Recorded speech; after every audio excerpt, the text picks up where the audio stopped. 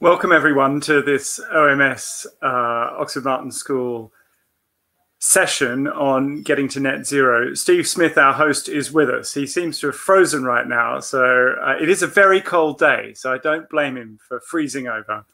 At least cold day here in Oxford. I'm looking out the window at the snow coming down. With me is Sugandha Srivastava, who is actually in a place which I dare say isn't too cold right now. It's probably hot for a number of reasons, both politically and environmentally. But Sugandha's in Myanmar, so hopefully we won't have too many connection problems there. But what Steve would have done were he with us, and I'm sure he'll rejoin us in a moment, is to introduce this session as part of a series of talks on getting to net zero, as part of the new Oxford Net Zero launch and process across the university.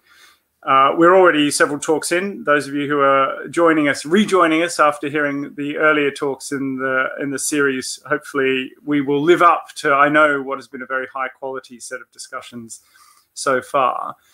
Today, what we'll be focusing on are sensitive intervention points as part of, this is an Oxford Martin School program on the post-carbon transition that actually was established prior to the launch of Oxford Net Zero.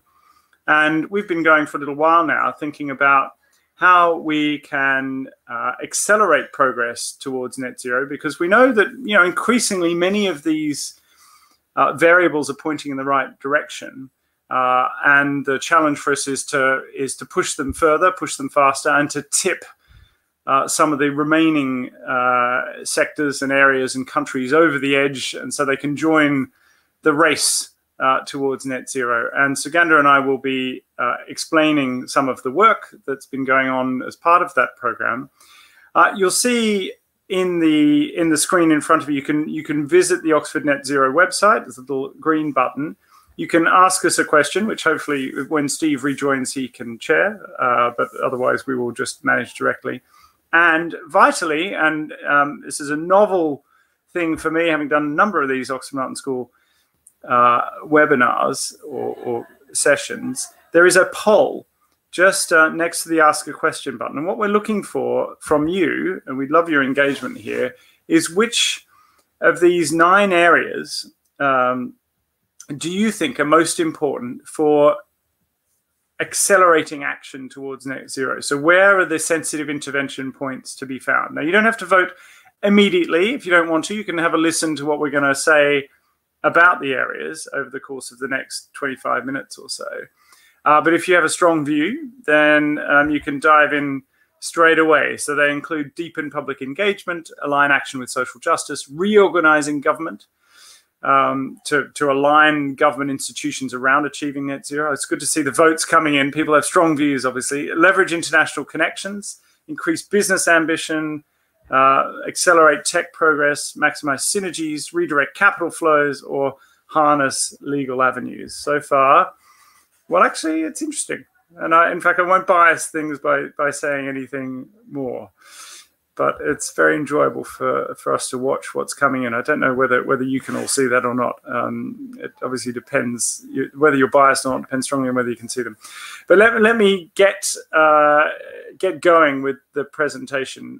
Steve, I'm sure, well, I'm not sure, but I hope will rejoin us at some point soon. We're, in all honesty with you, we were expecting the connection problems to be with Myanmar, not with London. But there you go. There are issues with both jurisdictions. Although, is that Steve returning? Hello, I am back now. Yeah. Can you imagine that my internet connection in London dropped just at the second we were going live? So there you go. It's a lesson that these things are not necessarily always reliable in the UK either. But I'm glad to see you're carrying on. So. Well, I had carried on, but do you want to say something about net zero and share your welcome before I dive into the talk? Thank you very much. Yeah, well, I will very briefly then. So welcome, everybody. Good to see you. A very warm welcome, in particular, for those of you who are looking outside the window and seeing snow, as I am here in London. So this is the 4th instalment in our series of conversations titled Oxford Net Zero, Climate in the Balance. And for those of you for whom this is your first time or you don't know me, I'm Steve Smith. So I'm the Executive Director of the Oxford Net Zero Initiative. And this week is one that I think should be a particularly interesting one, as Cameron and Suganda have no doubt mentioned. This is about sensitive intervention points, which is not really so much a source of emissions or a traditional research discipline, but almost a way of viewing the transition as a whole. Cameron doesn't need much introduction at all from me, but is a professor of environmental economics and director of the Smith School of Enterprise and the Environment, and has you have degrees in law and engineering, is that right, from Melbourne University in Australia, and came to Oxford for a master's and then a doctorate in economics. And Suganda is studying for a doctorate with Cameron on environmental economics and has studied economics previously at Warwick and London School of Economics. So I'm delighted that we're holding this session and mixing it up a little bit with this poll as well, which Cameron mentioned. Without further ado, I'll hand over to you both, and then hopefully we'll have a good amount of time to discuss what you in the audience ask as questions as well. Thanks, Steve. Well done for making it back on. That's a relief to all of us. So here are some slides, which I hope you can see. And I'll just whiz through these, and Suganda will join me in talking about some of the intervention points. I should acknowledge and thank input from Penny Mealy, Matt Ives, Doan Farmer, and indeed the whole team for the Post-Carbon Transitions project here. So I wanted to share a little bit about thinking around the framing of the idea of a sensitive intervention point. Some of you who've been tracking what we've been up to will find this familiar, and then start to get a bit more granular. And this is going to be based on a report that we did for the Committee on Climate Change here in the UK, published in December, that collected a panel of some very good thinkers, engaged people, and put together a list of 40 interventions across the 9 areas that you're voting on right now. And Suganda and I have picked out some of our favorites, which happen, as it turns out, to be some of your favorites as well. Probably not a coincidence. And we'll talk about them in some more detail before the Q&A. So the framing here is that getting to net zero involves changing not just one system, but multiple systems, and indeed a system of systems. And when you've got these complex systems, as they are, complex adaptive systems, things don't always quite go according to plan. They're not linear, and they're not even as simple, not remotely, in fact, as simple as the ball in a trough that we're showing you on the right picture there. But that little analogy is going to help us to think about ways in which we can perturb these systems. So what we're looking for here are ways of intervening in these systems, whether it's the food system or the energy system or the transport system or different subcomponents of industry or so on. How can we intervene in ways that can push the ball up over the little hill there, number 2, and then get it rolling downhill, point 3, where it has its own momentum. So we're wanting modest inputs for a large and hopefully irreversible change. Now, of course, you don't always have these moments where you can get modest inputs for a large output. Sometimes you just have to put in a lot of effort and put in big input for big output. But if there are areas where relatively modest input can accelerate progress towards net zero, we obviously should be doing them, assuming they're not harming us in other ways. So that's the kick, the idea of finding a part of the system which is close to a critical point, mathematically speaking, where you can just move the system over that turning point or tipping point, to use Malcolm Gladwell's language, and then watch the ball roll downhill. And arguably, as we'll discuss, Suganda will discuss on the tech side, we are close or at, or in some countries past that point on clean technologies now, where they're cheaper than fossil technologies after decades of effort. And so they're going to have their own momentum very soon, or indeed they already do, where you just simply wouldn't install a coal plant or a gas plant, or you wouldn't buy an internal combustion vehicle engine because they're more expensive and not as good. Now, the other sort of sensitive intervention point when you're thinking about systems is looking for ways in which you can actually shift the underlying fundamental dynamics of the system, the way components interact with one another, or the rules governing the behavior of elements of the system. So this is less about moving the ball and more about actually moving the landscape. And we highlight here as a shift the legislating of the UK's Climate Change Act in 2008, which created the Committee on Climate Change, now called the Climate Change Committee, and other institutions that help to make other changes across these systems more feasible, and then they accelerate progress towards net zero. So this is my favorite slide to fail to dwell on or to explain, but this work comes out of, in particular, Doan Farmer's complexity economics team, which there are a good dozen or two clever mathematicians and physicists working in there that that are applying that kind of thinking to the challenges with us jointly in economics of sustainability to getting to net zero. But of course, this kind of thinking cuts across all complex adaptive systems, and the core insights, I suppose, are there are often multiple attractors, or in economics language, equilibria. They're not really equilibria because the whole system's constantly moving around. And when you have systems that exhibit chaotic behavior, modest moves to a system can deliver big changes in the final state. So you're very sensitive to initial conditions and sensitive to perturbations. The other feature that's relevant here is that we're looking for interventions that are going to have some kind of inherent positive feedback to them. If you want a small kick or small shift to deliver a large outcome, then there has to be some amplification process that you can observe happening. Now, sometimes that amplification process can be just that you've shifted the view of or indeed the identity of, say, the president of a country that can have and is already having in the US very big impacts on how systems change. But equally, it could be a Swedish teenager, not of herself a huge global persona, until, of course, she now is, because of the way these social dynamics have amplified the phenomenon of Greta Thunberg, and now we are where we are. We've seen these sorts of changes happen in physical landscapes. We know that the climate system is itself a complex system, and we know that social systems are complex as well, indeed in some cases more complex, because the kind of particles that are moving around are humans with their own thoughts and ideas, and they can shift systems as well. Here, the collapse of the Berlin Wall, a couple of sledgehammers, and leading to the downfall of an economic system. So we took this thinking, and with the Committee on Climate Change and a great panel or advisory board, applied it for the last 6 carbon budget report. And this is one of the figures in that report produced by one of the able members of the Committee on Climate Change. Thank you, Jake.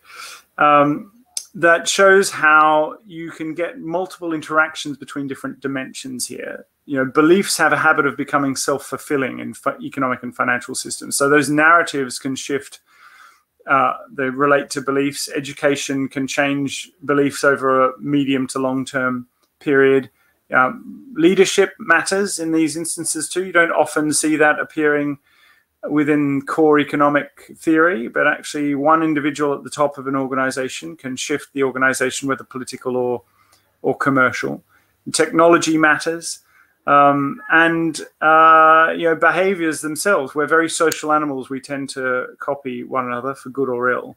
So there are many factors, many of which I haven't discussed, shown there that can combine to deliver the sorts of outcomes that we want. So that's a kind of a quick overview of the framing. And then what we wanted to do with you now is just take you through some of the 40 sensitive intervention points in the 9 categories that comprise the report for the Committee on Climate Change. And perhaps if somebody else doesn't do this, I will post a link to it in the chat, those who are interested in it. But we categorize them along the lines of the 9 there in the voting box. So there are interventions that can deepen public engagement with this issue. I'll say a bit more about that in a minute. There are ways in which you can design the transition to net zero to make it more or less just and fair, and to level up society so that people feel like this is something they want. Whether they care about the climate or not, they would like a good job and meaningful work, and not to be poor, and etc. So and this is true globally as well as in the UK. There's often in many countries the need to reorganize the way government works here. Climate kind of moves so far up the agenda till other issues dominate and it gets pushed back down again. We're actually not going to get to net zero if that continues to happen. So in many countries, shifts in the way, not major shifts, but shifts in how we prioritize climate change and net zero are going to be required.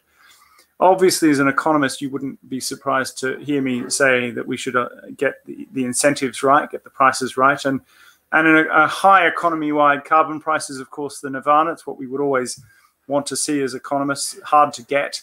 In the absence of getting an economy-wide carbon price, other interventions like the take-back obligation, which would force fossil emitters to sequester a certain fraction of the carbon that they extract. There are international dynamics. I'll say a bit more about them. We could deal with the business community in a very detailed way, almost managerial way, because there are very few businesses actually responsible for the large proportion of emissions. You manage those businesses effectively, and we could reduce emissions significantly. Tech is obviously important. Capital is important. We'll say a bit more about them, as is the law. And I guess the conclusion from this Committee on Climate Change report is that if we get this right, both in the UK and globally, then we will have laid down the infrastructure by 2050 that we need in many of these sectors, food, energy, transport, etc., industry, that once the capex is spent, the operational costs of running a lot of this clean infrastructure is a lot lower than it is in the fossil system. And so you could well imagine in the next century, they look back at this generation as a bit like the Victorians, laying down the infrastructure on which generations hence will be hopefully grateful, certainly be using this infrastructure. Now, before diving into the SIPs, I just wanted to start with deepened public engagement. I see that it had a lot of votes there. This is really important because while net zero, it is a thing, as mentioned in the UK's major party manifesto, even in a country that's been pretty well up to speed on this issue here, surveys, there's a more recent survey than this, but as of September 2020, 53% had heard nothing or hardly anything about net zero in the UK. So while political economists will say politicians probably have a kind of latent consent to take action here, the risk is that unless we all understand what we need to do and why we need to do it and how it's inspiring and how, if we don't do it, we're in trouble, you're not going to have the sustained public support for action that we're going to need over the next couple of decades. So this is a very important intervention. It's not very costly, actually. It's just doing it cleverly and in the right way. So that's kind of an uber sip in some sense. Now to pick out the four that we wanted to share with you, I'm going to kick off with global dynamics, and then hopefully Sugandha will come in on tech progress. So on the global side of things, we thought, the panel, led in this instance by Baroness Bryony Worthington, thought that bolder UK targets could actually trigger stronger action internationally. Because if you can both commit to getting to net zero in your own country and also help to pay other countries through international offsetting, so that you get to net zero earlier than 2050, which is probably where we ought to be, frankly, from a science and ethical position, then we can both meet our own obligations and to help other countries get there faster too. Now, the flip side to that kind of carrot would be a stick, that if you're not taking action on climate change, then we will put into play border carbon adjustments, which, of course, the EU has on the table right now. And there are a few other thoughts there. I'm going to move along just because of time. Now, I'm hoping that Sugandha can both see this slide and can come in. So I'll leave what might be an uncomfortable pause here to see.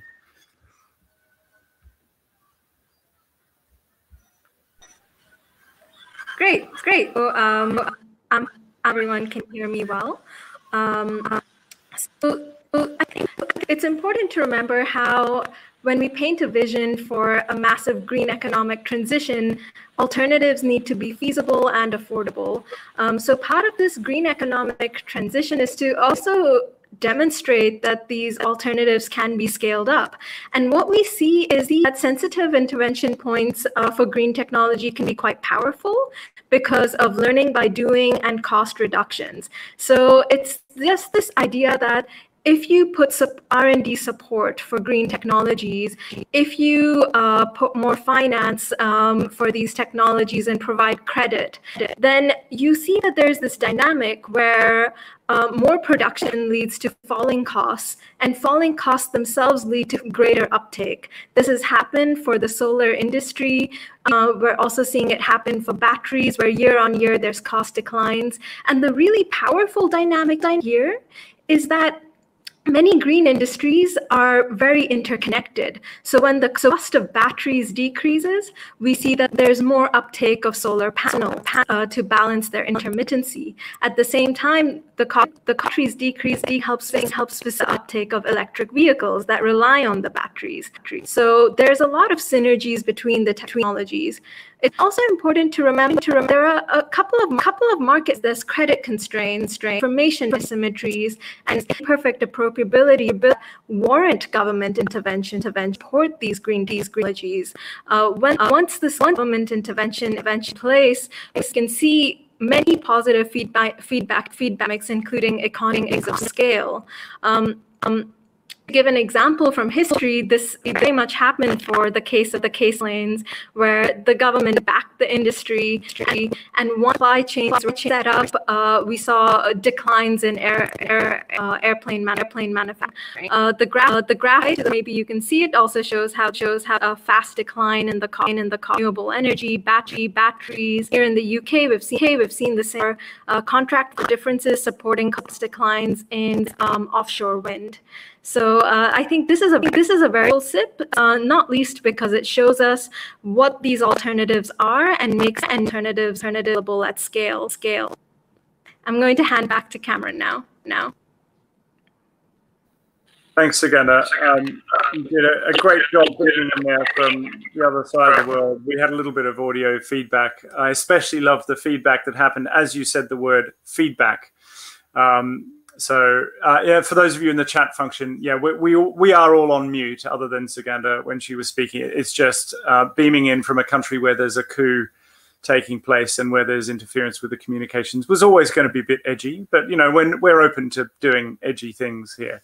So that was tech progress.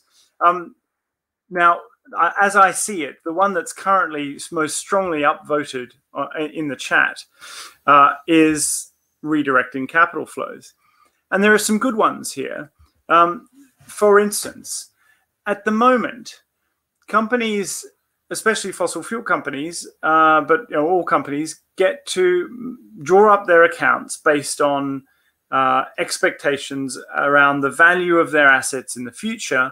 And provided there's some kind of broadly plausible defense for the prices of those assets, then, you know, off they go. And sometimes they don't even have to disclose them. So for instance, if you're an international oil company, how you value a barrel of oil has a rather strong effect on your balance sheet, and if the price of oil falls dramatically, then you might have to write off assets on your balance sheet, which then has an effect on your mix of, well, various financial ratios, in fact, that make your company look more or less attractive.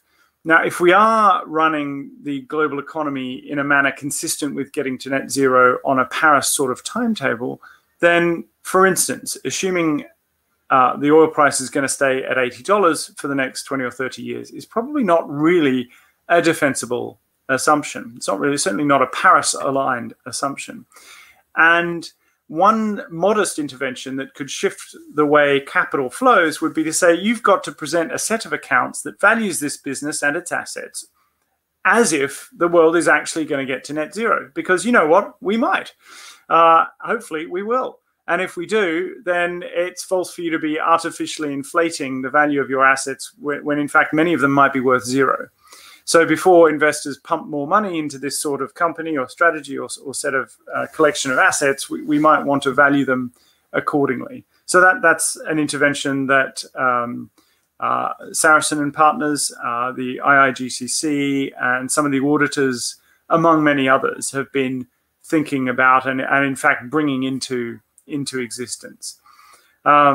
So that's one way of redirecting capital flows. It's not the only one. We've seen in the last year significant voluntary shifts in flows of capital towards ESG sort of investments, environmental, social, and governance-related themes.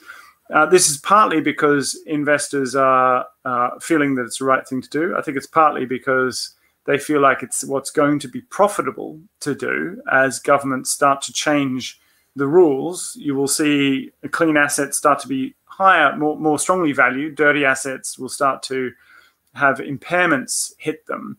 And so if you're a forward-looking investor, you want to be on the right side of history on this one, if only for your own pocket. And there's certain bandwagon effects going on over here. Now, there are other financial interventions. There's an associated report with the Committee on Climate Change, Sixth Carbon Budget, that looks at the various ways in which we could reorient the financial system in accordance with sustainability. We highlight one here, which is to create a national investment bank with a green mandate. So for some countries, this will be the creation of such a bank. In the UK, we've actually had one. It was sold. And I think, and others also think, there is a case for recreating the Green Investment Bank here, or a national infrastructure or investment bank, because some of this investment is best done at a lower cost of capital through the state rather than through the private sector. Now, there are many things you don't want the public sector to be doing, you want the private sector to do. But it's worth being sharp about your understanding of the economic borders of the state, to use the language of my colleague Dieter Helm. So that's redirecting capital flows. Now, I don't know if we want to have another attempt at Sugandha and see how your feedback is going. But let's see if we can give it a crack at harnessing the law. Would you like to come in again? Sure. And Cameron, just come in if it's too unclear at any point. So sorry about that, people, but as you know, the military is regulating the internet here, and our bandwidth has been massively cut down. So that explains the But for the final sip, this is a really interesting sensitive intervention point, because as an economist, it was one I initially didn't think about, but I ended up writing a paper with a political scientist on it because it was very compelling. To actually use the law in order to change supply-side climate policy. One example that Ryan Rafferty and I have written a paper on is that when we looked at the history of fossil fuel permitting law, whether it's coal permitting or oil pipeline laws, they were written in an era where there was very little understanding of environmental impacts. The notion of climate change wasn't there. And in fact, the very interesting historical context is that many of these permitting laws were written at the time of World Wars, where there was a military incentive to excavate these energy resources very quickly and cheaply without much hassle. So that means that actually in many cases, the safeguards that you would ordinarily expect for infrastructure permitting laws are simply not present. And at the same time, we can harness some of the other principles in the law, such as public benefit, damages, tort law, to challenge new fossil fuel permits. So we did a case study on the Hambach forest in Germany. Some of you might know that in a region where there's been a lot of between activists and the lignite, because the lignite lobby wants to move what's left of a 12,000-year-old forest to dig up more lignite. And we saw that if you do a full natural capital accounts assessment, it is very clear that the air pollution damages from excavating that lignite and burning it far outweigh any of the benefits of having that energy source. I think that that's the sort of evidence that you can take to courts. Very evidence-based case for revoking these fossil fuel permits.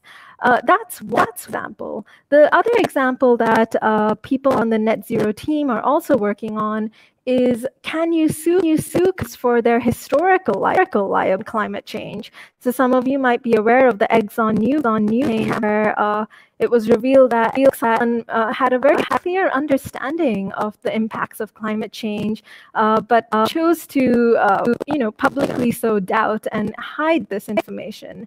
Now, there's an interesting legal question there that can you actually, if they did have this understanding, grappled with their historical emissions and the damages these are causing enough to make. Now, here's where climate scientists come in and say, well, you need to show that there's a causal link between those emissions and the damages that are occurring. And that's where there's a very interesting project in the Net Zero team that shows that you can in fact establish the links. Rupert Smith, Miles Allen are working on, and they've shown how you can link emissions to enhance glacial melt to make that case. The final case of using the law is against the government.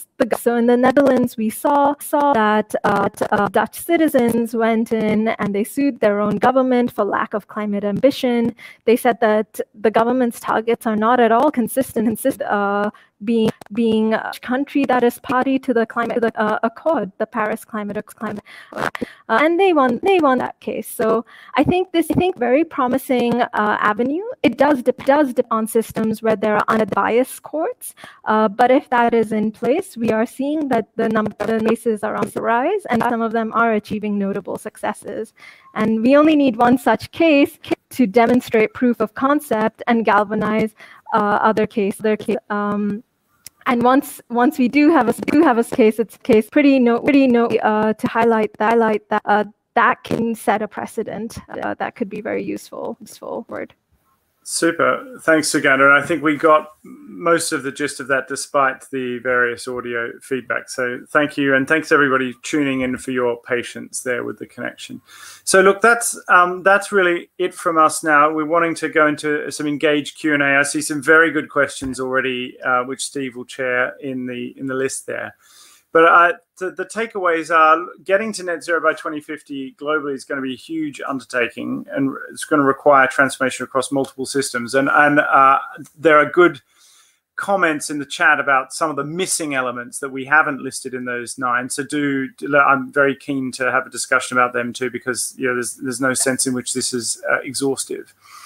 What we do know is that getting to net zero, the benefits, the clarity of the vision, the opportunities are becoming clearer and more powerful all the time. There's a positive story, but it's not easy. There's a question about the coal mine in Cumbria. It just shows that there are these trade-offs and blockages and areas that we have to manage on the path to net zero. And a lot of this is about implementation, delivery, action, and so on. And so the core message is what we're going to need, in addition to these big lifts in some areas, is having this almost venture capital sort of portfolio of interventions is the right thing to do in a complex, dynamic system. We're not going to know which of the interventions is necessarily going to deliver big change. Some of them might fail, but having such a portfolio is sensible. And in retrospect, let me leave you with the rather hopeful thought, and I think not implausible thought, that once we're in 2050 and we've got there, we might look back and say, well, it's all very inevitable, wasn't it? I mean, it seemed hard in 2020, 2021 perhaps, but actually it wasn't that difficult. We just needed to find those pressure points, those intervention points, and that got us over the line. So thanks very much, and looking forward to this discussion. Thank you very much, Cameron and Sugandha, for a really wide-ranging journey through all the different elements of the transition, really there, or very many of them. And you've been looking at the polling, both of you, no doubt, as you've been talking. And do ask your questions as audience members via Crowdcast as well. We'll come to them in a minute, but I just wanted to take stock of the polling results. I don't know about you, it looks to me like people broadly agree with you. They have the same favourites as you. Perhaps there's a bit more on sort of public engagement than you touched on. So I wondered whether each of you in turn, maybe starting with Sugandha, would like to just reflect on those results and pick up any things that pop out to you, dive into a bit more detail on ones which look popular, and maybe answer the question, does this mean that these are the most important intervention points, the ones you talked about? Are they the real priorities, or is it a bit more subtle than that? So Sugandha, do you want to tackle that first? Sure. Thanks, Steve. So I do notice that accelerating technological progress has got 12% of the votes. And I think it's important. Another thing to reflect here is that demonstration is a really important effect for entrepreneurs. So the mere fact of having government support a project and demonstrate its feasibility, so for example, green hydrogen or zero carbon aviation, short distance electric planes, I think that proof of concept, if it happens once, can galvanize a whole bunch of other entrepreneurs to take that risk. I think the first breakthrough is really important, and governments have a role to play in stepping in to support that, to support the private sector. And this ties in with what Cameron was saying about a green investment bank. But just to say that after the first proof of concept, you do see a bandwagon effect with other entrepreneurs also coming on board. So I think that that's a really important one. And hopefully what I said helped, because one more person just voted for technological progress.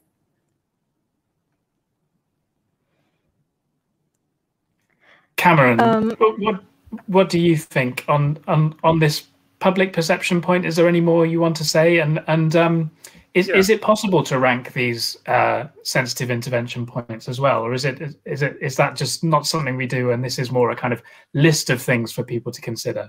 Classic Oxford response, Steve.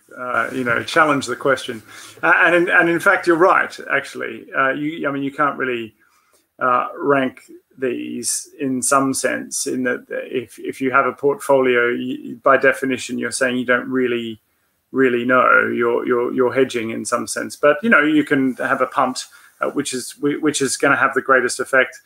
The other sense in which it's a slightly dodgy question is, of course, these things are multiplicative. Some of these interventions don't work unless you've had other interventions that are successful. So if you have to do A and B to cause C, was it A or was it B that caused C? And the answer is it was both of them. So anyway, on the public perception side of things, look, I think this really is very important. I'm not surprised that we've got nearly 20% of the votes for deepening public engagement, and actually points in the question, the Q&A. Where's the politics here? I mean, it's a great challenge, and a partial answer, but not a complete one, is that it's in the public and the engagement of the publics, because unless you've got particular electorates and communities buying in to these changes, you're going to have political problems. And a good politician is going to be responsive to their voters. Okay, they're responsive to a bunch of other things too, not least how they're funded. But they do need to be responsive to their voters. So how do we manage? Manage is not the right word. How do we properly inform the public and bring them up to speed on these on the options available, so that we can get better collective decision making? Well, we've seen some models already trialed out in the form of the climate assemblies, and there's certainly been some progress there and some good results there. I mean, they're not the be all and end all. There are other ways of doing these things too. But I think what I would say is that, again, these are not very costly interventions. You're not talking about hundreds of millions of quid, or even actually in some of the cases, not even millions of pounds, that can change the way people understand the problem, think about the problem, and hence their willingness to say, I want to be part of the solution here. Thanks.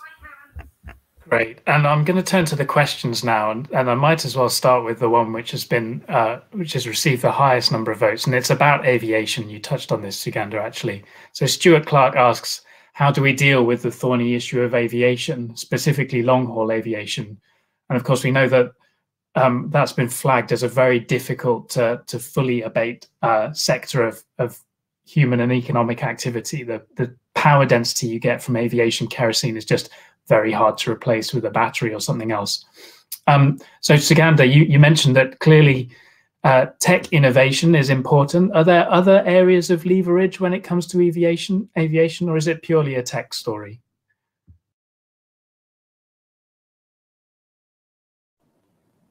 Yeah, that's a really important question. And I think also touching on the politics here is that, sure, innovation is an important part of the story. I think green hydrogen offers a promising alternative.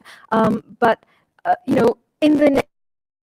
in the interim, we also have to think about behavioral change. And COVID has shown that there are ways to convene conferences and not have those sort of very hectic lifestyles. But I'll add another thing to the mix here. I mean, there's also the politics of it. I mean, aviation is a strong lobbying group, and they've had a lot of power in shaping the politics around it and the policies.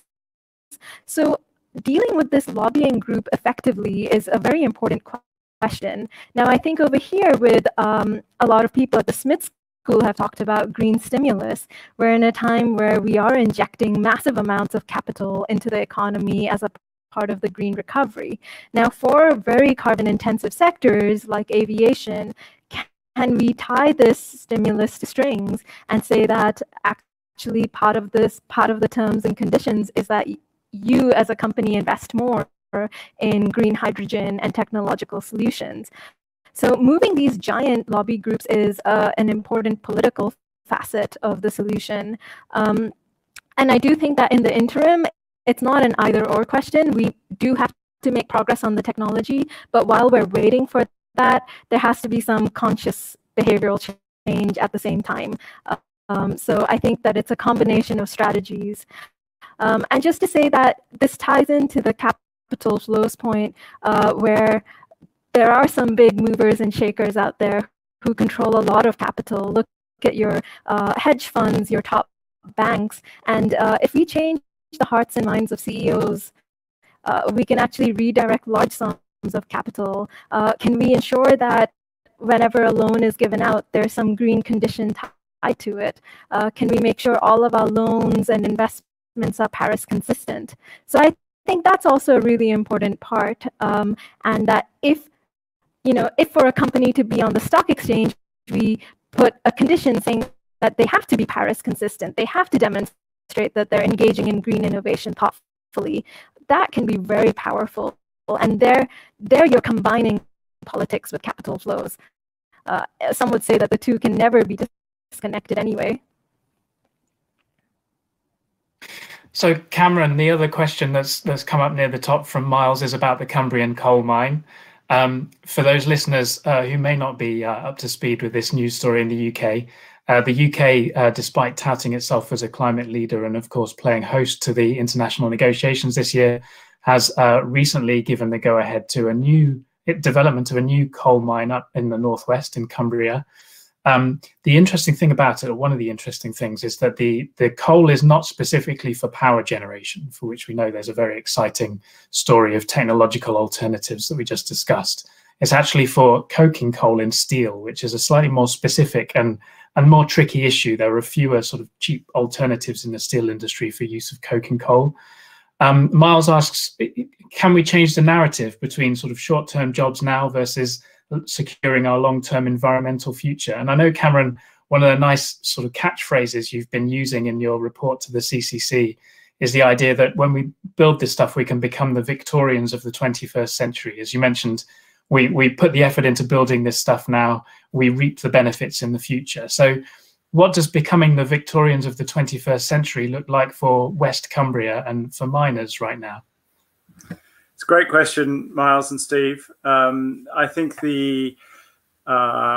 so fairly obviously, what we can't be doing is committing long-lived capital to emissions-intensive industries at this stage of the game. It's too late. The game's up. You don't sink that much money into a sector that's going to be emitting from here on. So what do you do?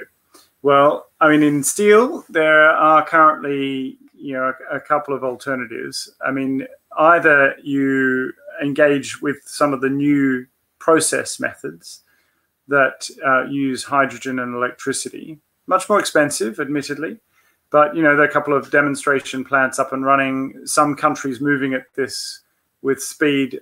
The Swedes are ones that get touted all the time, but they're not the only ones. And is this not an opportunity in the year of COP26 for the UK government to perhaps think that we could take a position in green steelmaking? So that's one approach. The other approach would be to say, as Miles himself is championing, I've got no doubt that he wanted to stick a hook in the Oxford Canal for me to swim up to and bite on. So let me do that for you, Miles.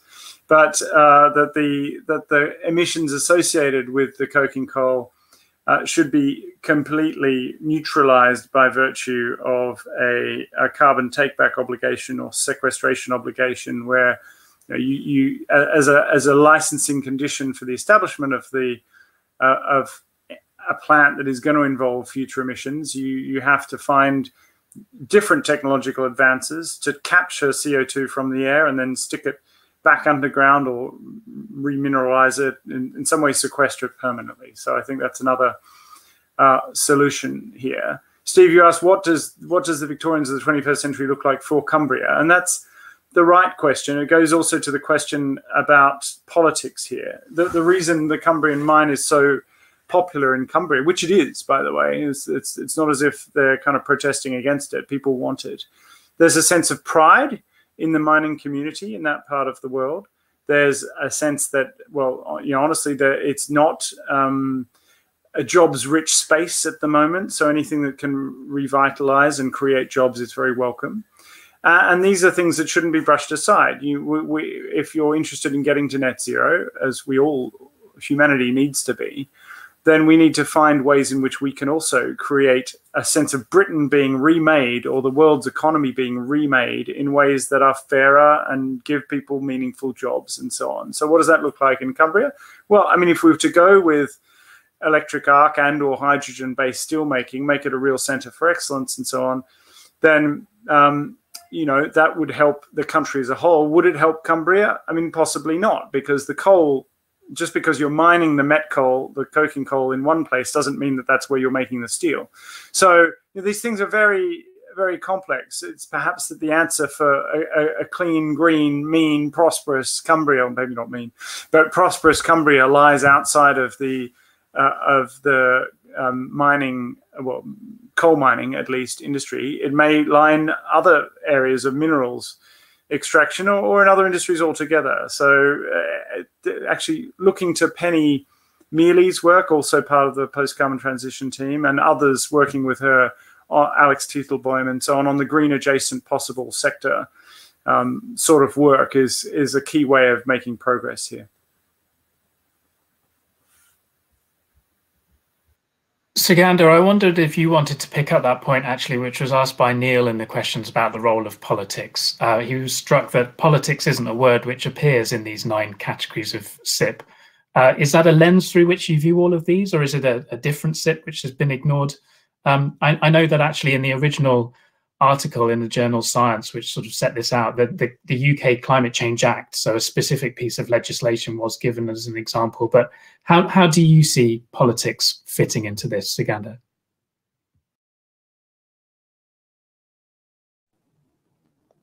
Sure, happy to come in on that. So I think the politics is essential, because there's no point designing the optimal policy if we can't actually pass it through legislatures. Just checking if everyone can still hear me. Yeah. Okay, great. So I think, Cameron, so we also have additional work thinking about how we can make climate policy amenable for everyone. And I think part of this, a big part of it, is clever strategies. So we have a set of 5 strategies to make climate policy more politically amenable. A big part of that is appeasement, where you provide compensation to communities that will lose out from the transition, that have been downtrodden or deindustrialized areas. I think, as Cameron already mentioned, there needs to be a large-scale economic revival in these areas, where we need to very tactfully think about the new job creation opportunities that can be there. And I think a key toolkit here is having green transition funds that are distributed to regions that do not have obvious opportunities in front of them and belong to those deindustrialized areas. That's important. I think the other facet of this is as we already said, we need to co-opt some of the biggest carbon-intensive majors so that they can change their business model.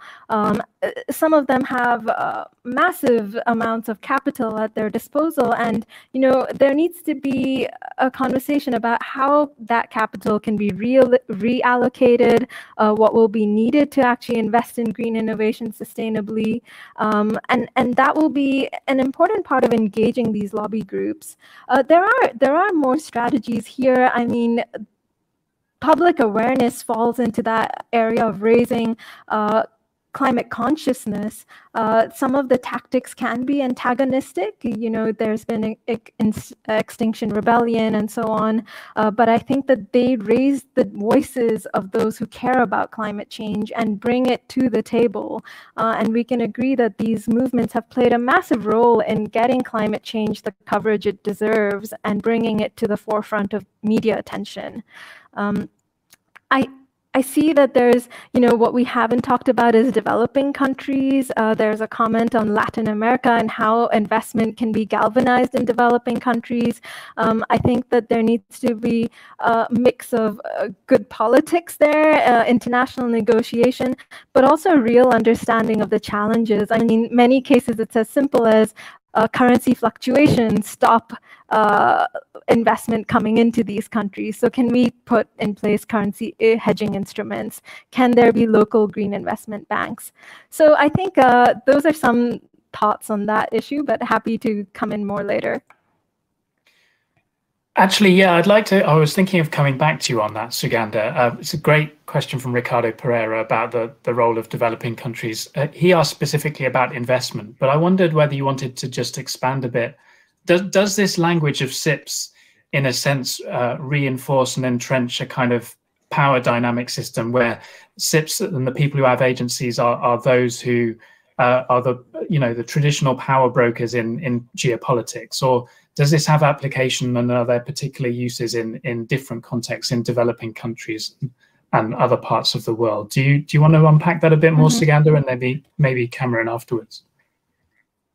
Yeah, sure. Very happy to. I can give this. I can talk about some examples here, but I think there is often a notion in at least some developing countries that the green transition is very costly.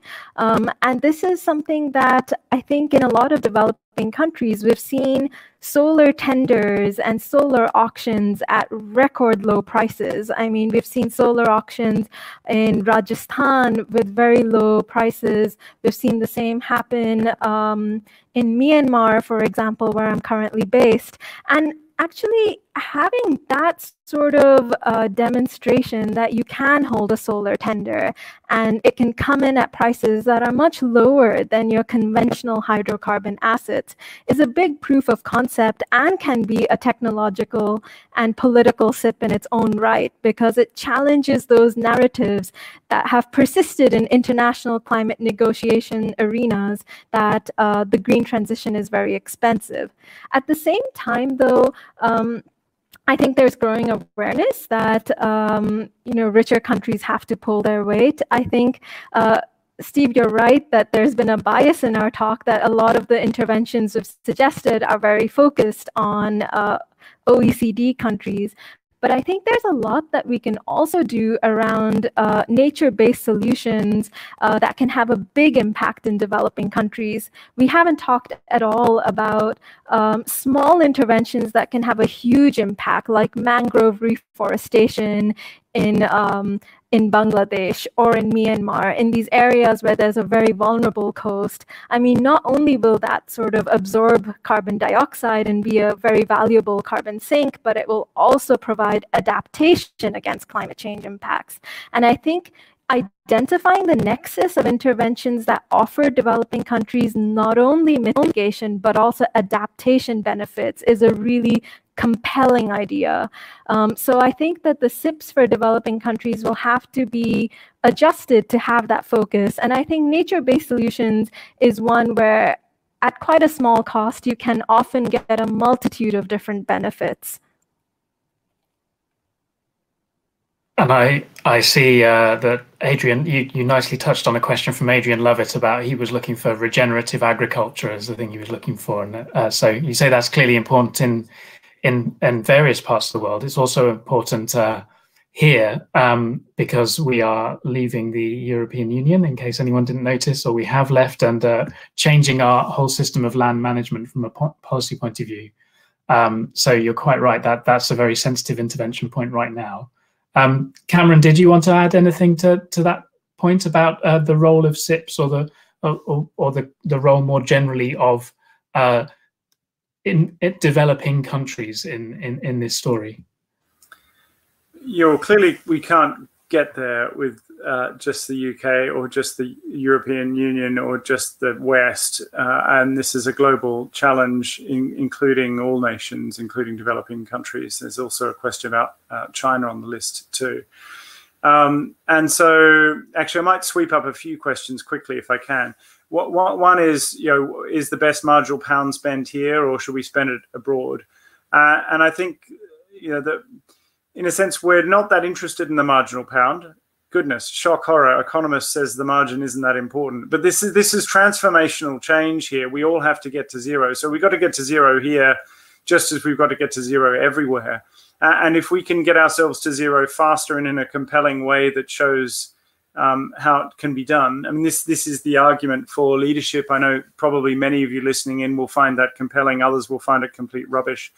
But the UK has offered some successful leadership on this dimension. It's one of perhaps the few dimensions in which we're offering the world really compelling leadership right now. And I think that's worth investing in getting it sorted domestically. But equally, there are some very sensible things that we can and should be doing jointly with other countries in their countries right now. So I don't think it's either or. It's thinking again systemically about how we can trigger rapid change. And then on the specifically in developing countries, an awful lot of this challenge is actually about how we manage land, which was picked up in the regenerative agriculture point. Not just because we need to be changing the way in which we consume food so that we're not eating so much animal products that drive deforestation, that put greenhouse gases in the wrong direction, sending greenhouse gases up into the atmosphere rather than sequestering them. But equally, land is a huge potential sink for greenhouse gases and a source of sequestration, which, again, many of you listening may not think, well, we don't want to be doing that. We want to be stopping our emissions. But actually, if we're going to get to net zero, we're going to have to do both as fast as possible. So this is in no way a call to slow down mitigation efforts that have to go full speed ahead. But we also need to be thinking about sequestration efforts at the same time. And land-based sequestration methods are an important component of that. And developing countries have huge amounts of land that could be used to do this sensibly, just given where they sit in the geography of the earth. And how they're going to be paid to do that, because let's be realistic, it's not going to happen unless there's some sensible economic reason to do it. And equally, it's in many ways it's the moral and economic. It's our moral obligation, probably in our economic interest, to be supporting that sort of action. So, Mark Carney's been working on this with the Task Force for Scaling Voluntary Carbon Markets. There's been a set of offsetting principles that Oxford has launched to help try to steer and guide that process. There's a lot going on here that relates to the developing world, and it's not just land, obviously, that relates to their efforts as well as ours. So, there's an awful lot to say, but let me stop there. And you provided a beautiful pointer to the issue of negative emissions, carbon sequestration on land, which will be the topic, in fact, of our talk next week with Michael Obersteiner, the role of negative emissions, which, of course, is crucially why we have the net in net zero. And if you're interested in that, you can click on the green button, which hopefully you can see below. Unfortunately, we're out of time, and there are many more questions, of course, very good questions, which we don't get around to discussing. But I'm going to give both Sugandha and then Cameron an opportunity just to mop up their final thoughts, address any key ones they were desperate to address in the questions, and then I'll wrap up. So Sugandha, the last word from you, please.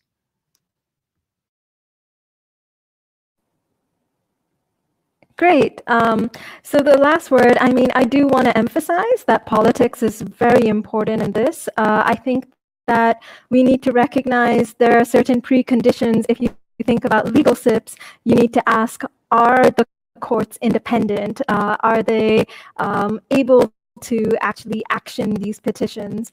Whether we think about co-opting and changing the behavior of big shipping companies or aviation companies, we need to look at the lobbying dynamics of these big and powerful vested interest groups. How can we make it in their incentive to change their business models? Can we make green recovery tied to innovation? And, how does, Greta Thunberg's kind of antagonistic movement tie into building social consciousness, and how does that in itself change into affecting the social license to operate for these big groups? I think in the end, all of these things are very interconnected, and there's a lot of mutually reinforcing dynamics between different sensitive intervention points.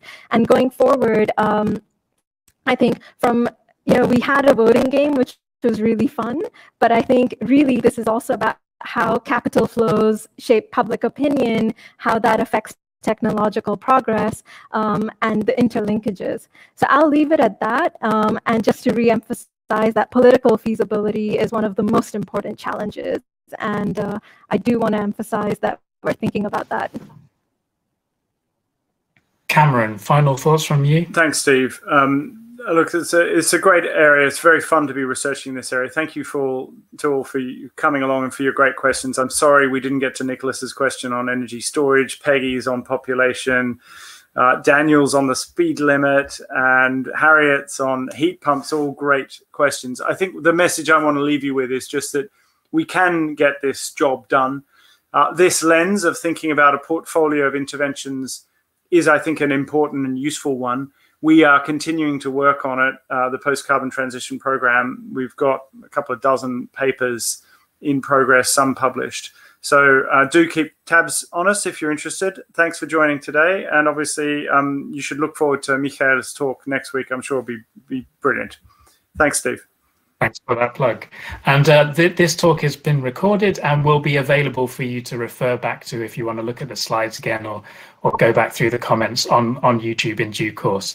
So it just remains for me to say a huge thank you to Professor Cameron Hepburn and Sugandha Srivastav, and wish you all a good week, and best wishes in particular to you, Sugandha, and everyone in Myanmar for the weeks and days ahead. So take care, everybody, and see you next week.